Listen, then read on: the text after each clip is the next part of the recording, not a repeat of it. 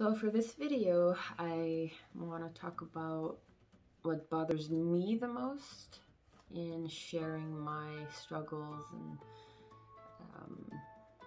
you know, what I'm going through as a single person. Anyways, when I share my struggles with others, what bothers me the most is when they respond, "Oh, I understand. Oh, I know. I'm also single and I get it. It's hard." And for me, it's like, but you have kids. Even though you're single, you have kids. Do you really understand, right? I don't think they quite grasp how deeper it is for us who's never been married and no kids. It goes deep, our struggle, like to the point where, hey, we never had a man want to marry us. We never had anyone that would be willing to spend the rest of their lives with us. We never experienced the love of a mother, of being the mother towards a child. Never experienced loving another human the way a mother loves their child. We never had that fulfillment, that emptiness be filled with that kind of love, and it's almost to the point where it's hard for me to understand and grasp the love of God towards us because I've never had a child to love myself. So it's hard for me to, when people say, "Oh, God loves you," I'm like, yeah, I know He loves me. Like the Bible says it. It's clear He loves me. And because He loved me first, I love Him. But deep down, it's really hard for me to understand that love because I don't have a child to love, if that makes any sense. So it's a void. It is a void. And I don't think that the people with kids truly understand the struggle of us single people going through that. So that's what bothers me the most as a single person, is when people tell me they understand and yet they have children or they've been married before. So, I mean, I know it comes from a good place when they want to try to, show empathy. And it doesn't bother me to a point where I'm going to be like, "Okay, you're a loser. Don't talk to me." No, I appreciate their empathy, but they don't understand. So, yeah. Also, another thing that bothers me is when young people tell me they understand.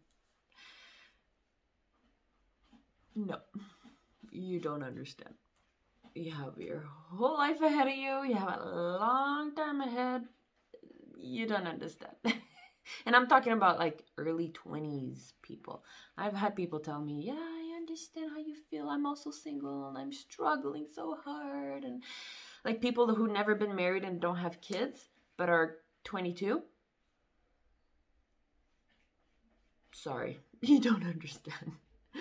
I'll be 38. Like, yeah, there's like a huge difference in the kind of struggle. Like, they've never experienced the clock ticking.